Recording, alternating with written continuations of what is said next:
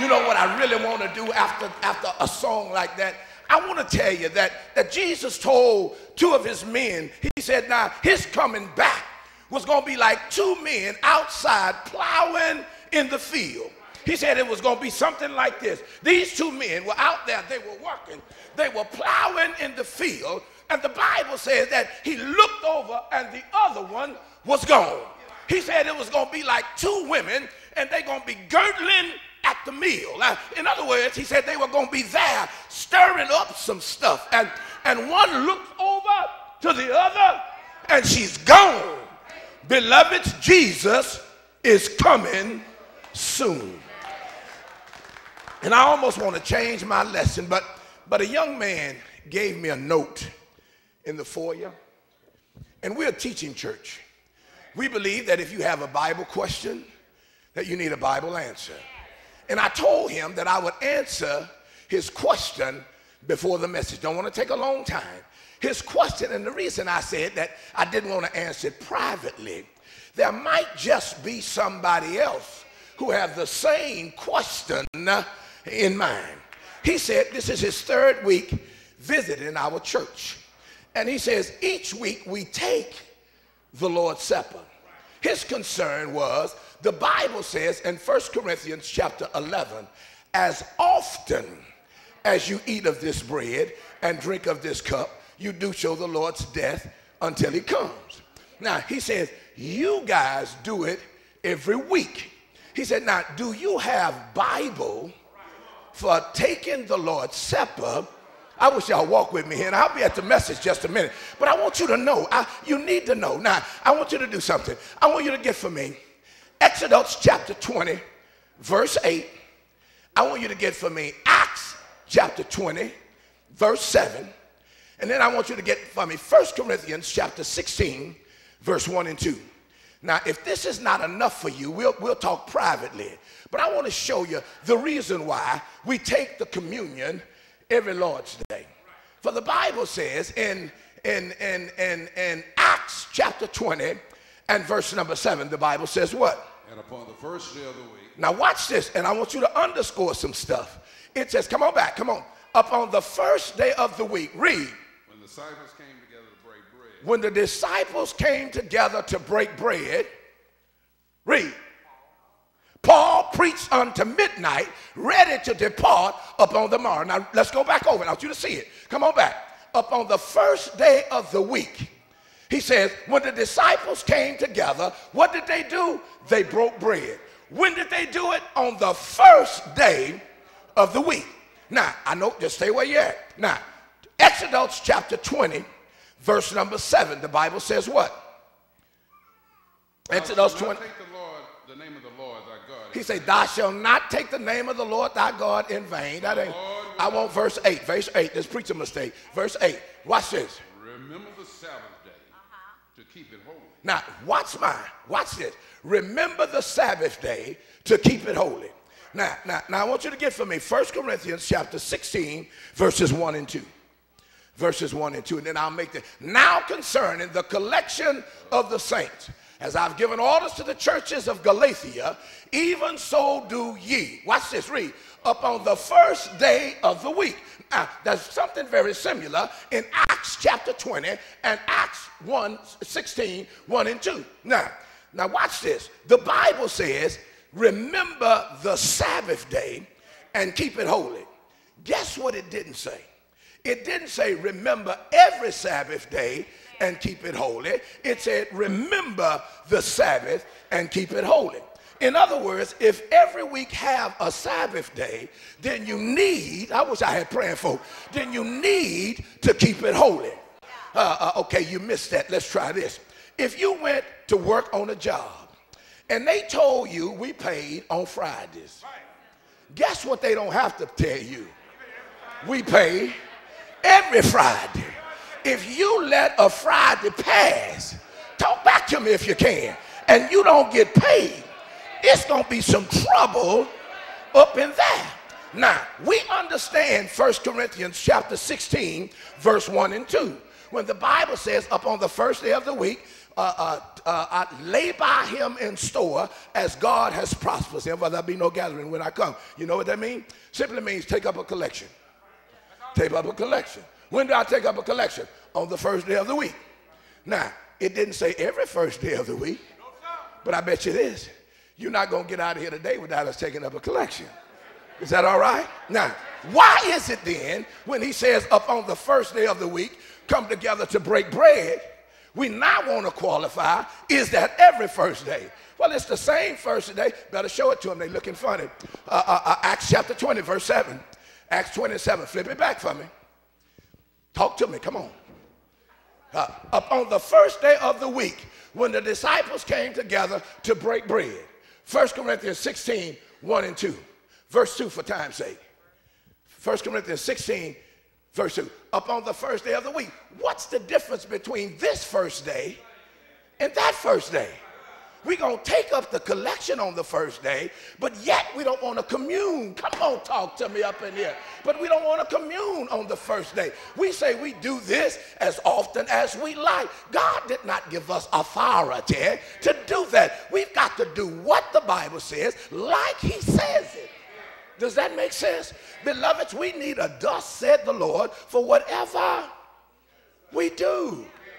The Bible says in Hebrews chapter 3, and I know I got a long way to go. I've been accused of being a long-winded preacher. I need to be on my sermon. But now watch this, watch this, watch this, watch this. The Bible says Moses, as a servant, was faithful to his house.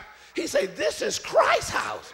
Christ say what goes on in his house. Are you here? Come to my house. If you come to 17003 Cross Springs Drive, that's where I live.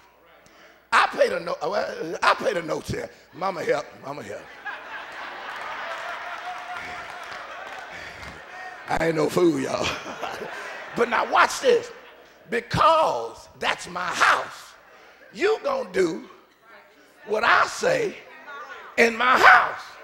This is Christ's house. We got to do what Christ say in Christ's house. Does that make sense?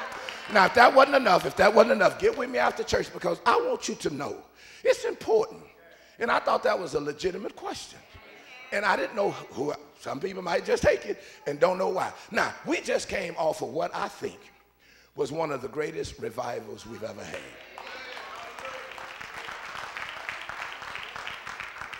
That boy preached up in here. And let me tell you something, The theme of our revival was breaking every chain. Now, what I wanted to do, I wanted to see, I hope you don't mind. I'll preach to you next week, but can we be in a Sunday school mode? I want to teach you something today. Do you mind if we just study? Just study. And I want you to see that two things. Number one, they've been breaking chains since the beginning of time. When Christ set up this church, they were breaking chain then, and still trying to break some chain now. But then I want to show you how to be able to understand and research and get the most out of a text. With that in mind, meet me at Acts chapter 12 and verse number 12. I will not reread the entire text because I want to explain this morning. So good to see all of y'all today. Got some special people in here with me today. The Bible says in verse 12, are you there? If you notice people around you are standing, they're not about to run out of here. We just believe in standing in reverence to the word of God. We stand when the judge walks in the courtroom. We stand when the bride walks down the aisle.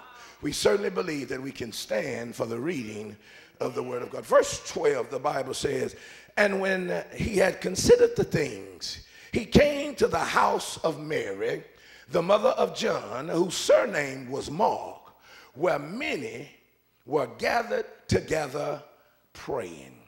Spirit of the living God, just take a hold to this place. If I'm too high, bring me down. If I'm too low, Master, will you raise me up? If I'm too wide, will you bring me in? Will you help them see little of me and more of you?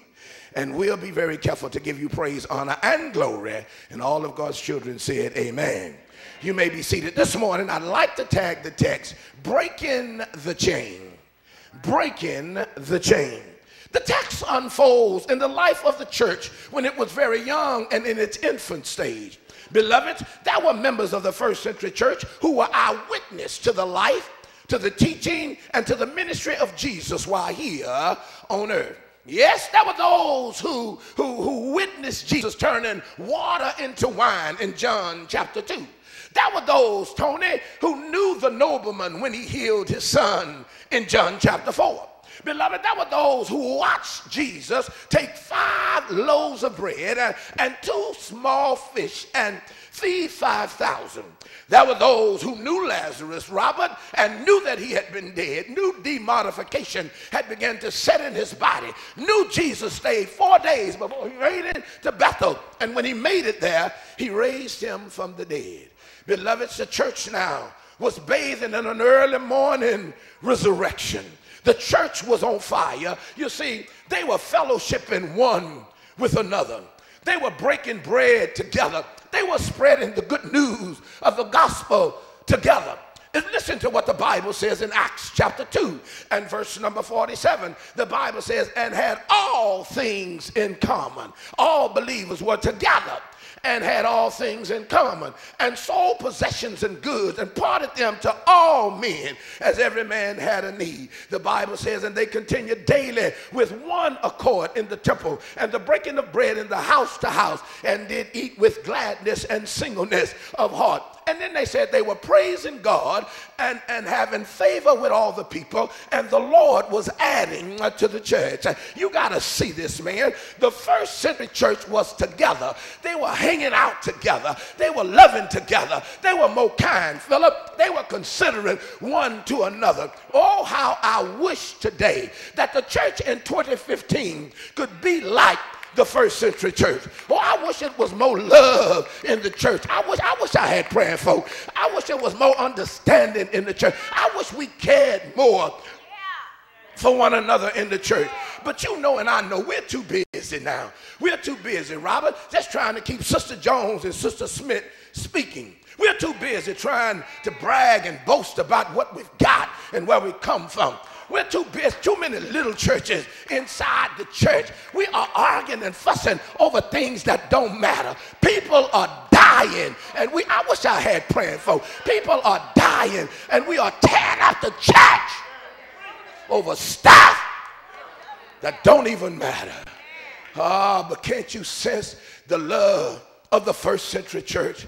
Beloveds, we are arguing over the Lord's Supper. We are arguing, can you use a bass mic? We are arguing over things that don't even make sense. And if you were here on last week, that brother helped us.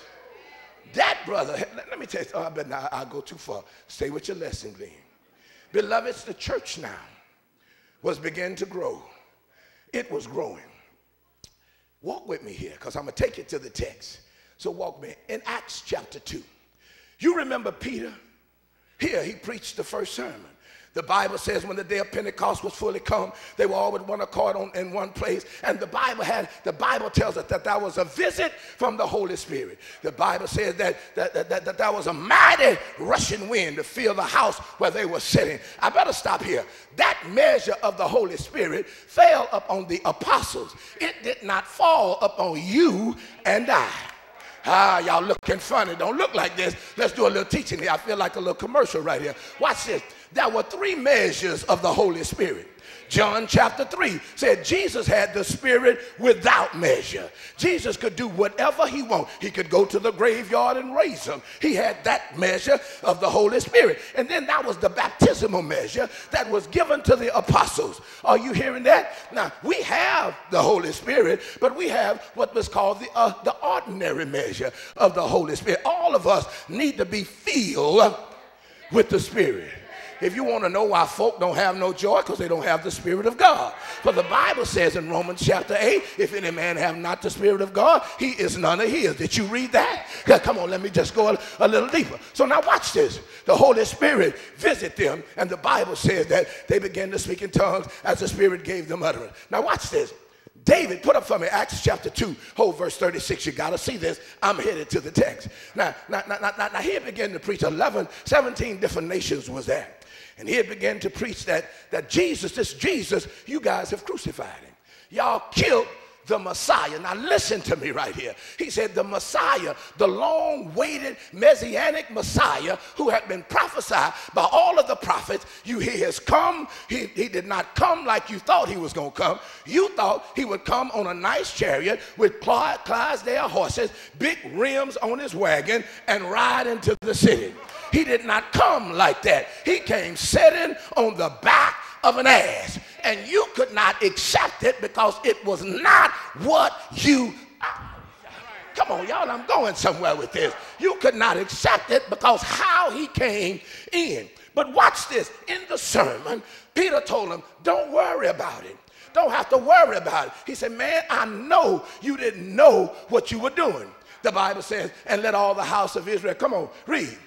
And let all the house of Israel know assuredly. Read. That God had made that same Jesus, you got to get this, that same Jesus that you killed, God has raised him up and has made him both Lord and God. Now watch this. The Bible says when they heard this, they were pricked to their hearts and said, men and brethren, what shall we do? And notice all they had to do, church, get this. All they had to do is repent and be baptized. Beloveds, we give people stipulations God haven't given people. All they had to do was repent. They had killed the Messiah, man. Anthony, I know you haven't done that physically. Now, some of us has done it spiritually. Don't look like that. I'll show you. I'll take you to Galatians chapter 2 and show you that every time we act a knucklehead, we are crucifying our Christ. Preach, Glenn. But now watch it. He said, repent and be baptized, every one of you, for the remission of your sin, and you shall receive. So now the Bible says 3,000 souls was obeyed that day. Now watch this. Get it. In Acts chapter 3, Peter and John was about to go into the temple. Being the 9th hour, the hour of prayer. I'm in Acts 3, if you're looking for me. We are a Bible-based church. We believe in teaching and preaching the Bible. He said, now, they were on their way into the temple. There was a man who had been lame from his mother's womb. Now, if you look at verse 22, I believe it is, it shows that he had been like that for 40 years. You know what knocks me out about that, Prince? 40 years. Them people picked this man up and took him and set him at the temple. 40 years. Man, let me tell you something. That's a long time to go by and pick up a lame man and bring him to the church. Beloveds, but because of his love. Okay, let me move. So now watch this. The Bible says he was looking upon Peter and John. If he was going to get help from anybody, he should have got it from a preacher. Some of our preachers don't want to help nobody. Don't cut me off. Don't cut me off. So, okay, I better leave that alone. So they walked in the temple looking to expect an arm from him. Peter said, silver and gold have I none, but such as I have. If I had time, I'd show you why he didn't have silver and gold. Mark chapter 9 or 10 told him to go out and preach and leave their purse at home. So silver and gold had he none. He said, but such as I have, I give unto you. He said, but in the name of Jesus Christ of Nazareth, rise up and walk. And the Bible, now here's what we don't teach y'all. In chapter 3, Peter preached a second sermon. Now, this sermon is connected to the raising of the lame man. Look at verse 12, I believe it is. Is it 12, Prince? Read. And when Peter saw it. Now watch this. When Peter saw it, walk with me, y'all. I'm headed to the text. Just give me a minute. I didn't preach last week. Okay.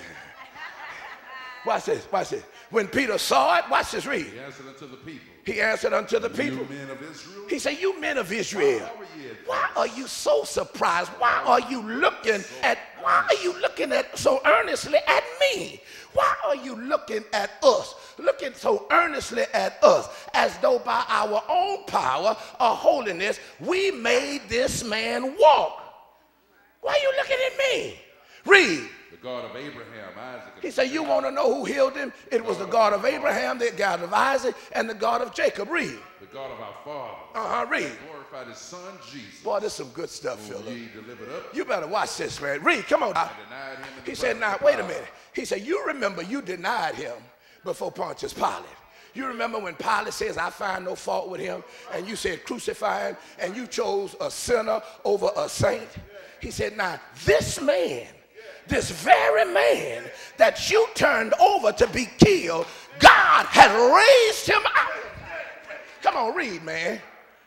But you denied the Holy One and the just. You denied a murderer to be granted unto you. Come on. And killed the Prince of Life. God had raised from the dead, whereof we are witnesses. Underscore, we are witness. That's important. What Peter is saying, I'm not giving you secondhand information. I'm telling you what you saw. You know what? That's why I really have a problem with a Jehovah Witness. See, now, if you are a Jehovah Witness, then that tells me you saw. If we got a police officer in here? Is there police? Anybody police officer? Where my police officers? Well, Andre, I need them. Okay, well, if we were sitting in here and we heard skip, pow, and the police came and says, are there any witnesses? And we say, well, I heard it. Well, you're not a witness because you didn't talk back to me if you can. Peter said, we saw it. Are you seeing this? Read, come on, Prince. And his name through faith, in his name hath made the man strong. He said, it's in that name that this man is strong. Read on. Whom you see and know. Get the next verse. Okay, and now, brethren, I wot that though it through ignorance. He said, now, listen to this. This is good stuff. Hold on, you got to see it. He said, now, I know what you did to Jesus was through your ignorance. You had no idea what you were doing. Are you seeing this? He said, you didn't know what you were doing, but that's okay. Because you were ignorant, that's okay. Watch the text, read. But those things which God before had showed by mouth of all the prophets, that Christ should suffer, he had so fulfilled. Now watch the next verse, read. Repent ye therefore. He said, now you killed him, but all you have to do is repent. Man, repent ye therefore and be converted. Change the way that you think. It's so important that you understand this. If you don't get this, when we get to chapter 12, you're going to be lost. So walk with me here. So now we see the church now. Get the next verse. 19, the Bible says what? Repent and be baptized. Repent ye therefore and be converted that your sins might be blotted out. Watch this. Look at verse number 19. That's the one I want. God loves us so much until regardless to what we've done, you better hear me, if you are willing to change your ways, God is willing to forgive you. But here lies the problem, Stephanie. It was not that God would not forgive them. Here lies the problem. And I want you to see the problem was this. The problem was people were being saved, but it was not according to their system. I need you. Okay, watch this. Chapter 4, verse 1. I'm headed to the text. It's taking me a minute, but you'll see it. In chapter 4, verse 1, the Bible says, as they spake unto the people, and as they spake unto the people, the priests. Now the priests represent the Sanhedrins. That was the government at that time. He said the priest was there. And the captain of the temple. Now the captain's responsibility was to make sure there was no turmoil during the feast day.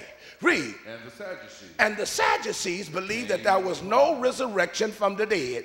That's what they believed. Watch this. And the Sadducees, and then watch this, read. Being grieved that they taught the people and preached through Jesus the resurrection from They the were dead. mad because all they taught was the resurrection from the dead.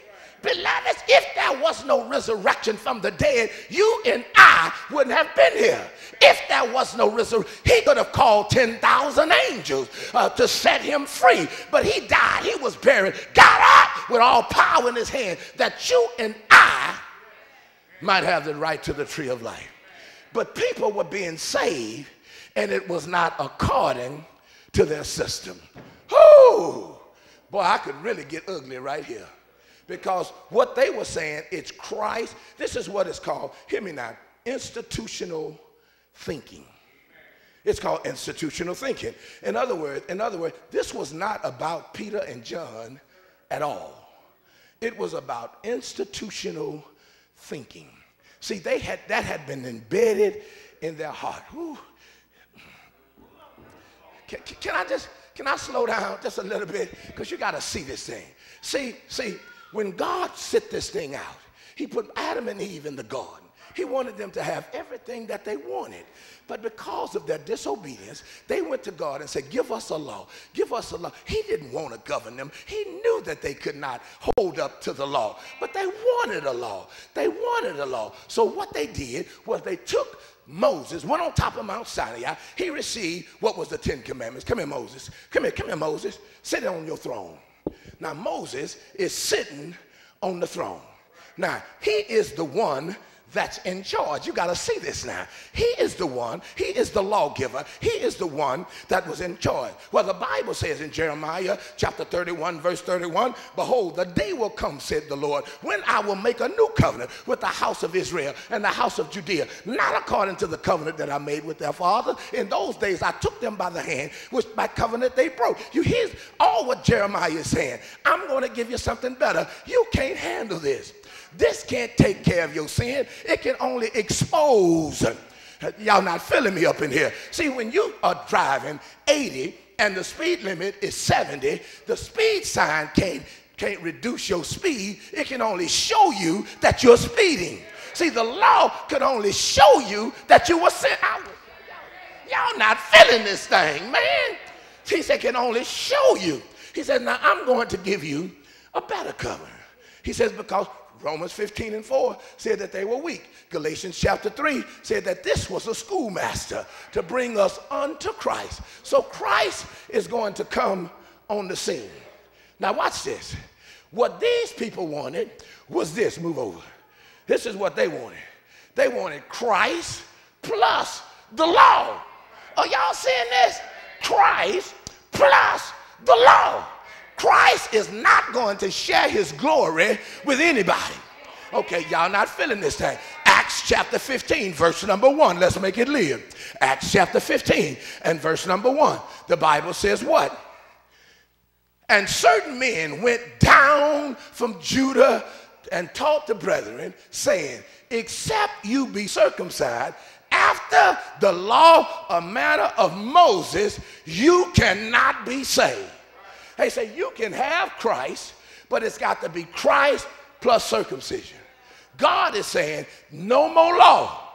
No more law. It's Christ and Christ only. Beloved, let me tell you something. What we have done, we have said it's Christ plus.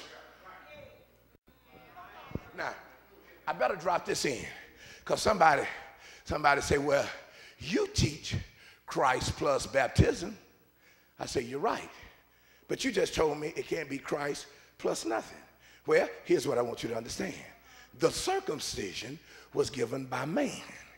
The baptism is given by God. It's not Christ plus man. It's Christ plus come on, y'all. And I'm going to tell you what we do. We put Christ plus this, Christ plus that, Christ plus this. Let me tell you something. When we teach Jesus and what he has done for us on the cross, you don't have to threaten a man to do right, Angie. All you have to do is let him know what God has done for you. So now, Robert, the church began to grow. They began to grow. In Acts chapter 5, I think verse 14, the Bible talks about unknown. He said, and believers were more added to the Lord's church. Acts chapter 8, the Ethiopian eunuch was baptized. In Acts chapter 9, Saul of Tarsus was baptized. In Acts chapter 10, something really broke out. Cornelius now, Sophronia, has come into the body of Christ. And all the Gentiles now can freely worship God. No longer do they have to hide or be a proselyte. They can come in as a Gentile and worship God. Now watch this. Satan gets angry because the church now is flourishing. He's mad. He's mad. And he always tried to stop the church of our Lord. So I want you to see this. So look at the text. We're at the text now. We're at the text. We're at the text. Look at chapter 12, verse 1. The Bible says, now about the time Herod the king. Now let me show you about Herod. See, Herod was appointed over Judah by the Roman Empire, Claudius. Claudius despised the Jews. And what he did was he picked Herod because he knew Herod was a despiser of the Jews. But can I tell you, all of the Herods was bad. That was no good Herod. You remember Herod the Great murdered the Bethlehem children. Herod Antipas was involved in Jesus' trial and John the Baptist's execution. Herod Agrippa I murdered the Apostle John. Herod Agrippa II was one of Peter's judges. Man, this Herod family was a scheming family, and this stuff was passed down. Herod the Great, Herod Antipas, Herod Agrippa I, Herod Agrippa II. In other words, what Grandpa did, Daddy did. What daddy did, son did. What son did, grandson did. Men, you better be careful what you are passing down to your children. Some of us are setting some bad examples. You find a man who beats his wife, I can almost show you a son. Boy, they're getting quiet right up in here. You show me a woman that was unfaithful to her husband, I can almost show you a daughter. Because that stuff is passed down to every. So if that be the case, then why don't we pass down godly fears in our children? I wish I had praying folk. We ought to understand what needs to be passed down. So the Bible says, now Herod stretched forth his hands to vex the church.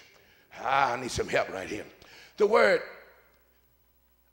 vex, kakaios, was a word meant to do harm to the church. Can I tell you something? Because the church, our church has some haters. Our church has some haters. We got folk in here don't want to see this church do good. I don't know why you keep coming. I really don't. It just blows my mind. But let me tell you something. Your hands are too short to box with God. Your hands too short. You can't stop God's work. Are you hearing? Y'all don't know. I feel like tearing up in here. But I want to show you something. So look at verse 2. You got to see this. In verse 2, the Bible says he killed James, the brother, with a sword. Now, I want you to watch this, because here's what happened right here, Stephanie. James's mother in Matthew chapter 20, verse 20. You remember James and John's mother? The Bible says she worshiped God, desiring something of him. Get this. She said, now, Jesus was headed to his demise. Paula, he was on his way to die. So Salome, these boys' mama, came and said, now, when you get into your kingdom, why will you let one of my boys sit on your right and the other boy, come on, talk back to me, sit on your left? And Jesus says, woman, do you know what you asked? Do you know what you just said? And you know what? Sometimes I ask myself, do we know what we are saying? When we be saying stuff like, Lord, give me more patience. Do you know what you're saying? When you ask for more patience, he got to send you more trials. Are you hearing me?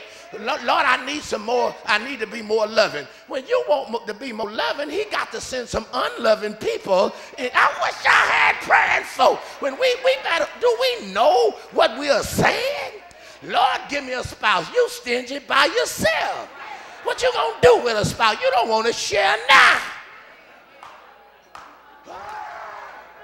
My question is, do we know what we are asking for? I'll never forget this. Robert and I, before we was elders, Robert and I trying to get this church going. We down here praying, talking about, Lord, grow the church. Lord, will you please grow the church? Will you please grow the church? That next week, it was the Shoulders down the street. Shoulders is a drug rehabilitation center. Them people sent us a busload of people down there. And Robert talking about, we were praying, but I wasn't asking for that. You got to be careful what you ask God for. And the text says, watch this. The text said, what gets me, he asked, he said, do you know what you said? And guess what she said? Had no idea. Roshika, she had no idea what she was asking God for. For the Bible says, watch this, y'all. He said, the suffering. He said, now, can your boys take on the suffering that I take on? Now, whenever you trace suffering in the Bible, you'll see that it's always related to suffering. A cup is always related to suffering. Then whenever you, baptismo means an immersion. But this one was not immersion in water. This one was immersion in pain. He said, now, can your boys take the pain that I take? See, they had no idea that Jesus was going to have to go to the Garden of Gethsemane. And you remember he told his boys, he said, now, watch for me 1 hour while I go yonder and pray. And you remember Jesus returned, and them boys were sitting there asleep. Jesus says, man, you couldn't even watch for me 1 hour. You know what? It takes me 1 hour to go to the barbershop. 1 hour, man. You can't watch 1 hour. It takes some of our sisters 1 hour to get them lashes done. Are you hearing me? You can't watch for me one. Are you seeing this? Watch this. Jesus went back and he told them, sleep on. And he suffered, man. The Bible says in Matthew 26:36 that he was filled with sorrow. Lupeo in the Greek, which simply means that he was surrounded by pain. The text picks up momentum and say that it was extremely hard. Atamaneo means everywhere he turned, it was pain. But then Luke gets the physical side and say when Jesus began to sweat, it was great drops of blood, which is a very unusual phenomenon, which is called humanidrosis. It's when the vitamin K no longer coagulates in the vein, and Jesus fell to the ground. He says, oh my Father, oh my Father, oh my Father. He said, if it be thy will, take away this bitter cup. And then he said, not my will, but thy will be done. Beloved, James ended up getting his head cut off. And Peter was exiled, and John was exiled on an island called Patmos. So watch this, y'all, because here's what I want to say. I need about 10 minutes, and I'll be done. You got to see this. This thing gets good to me right about here. Watch this.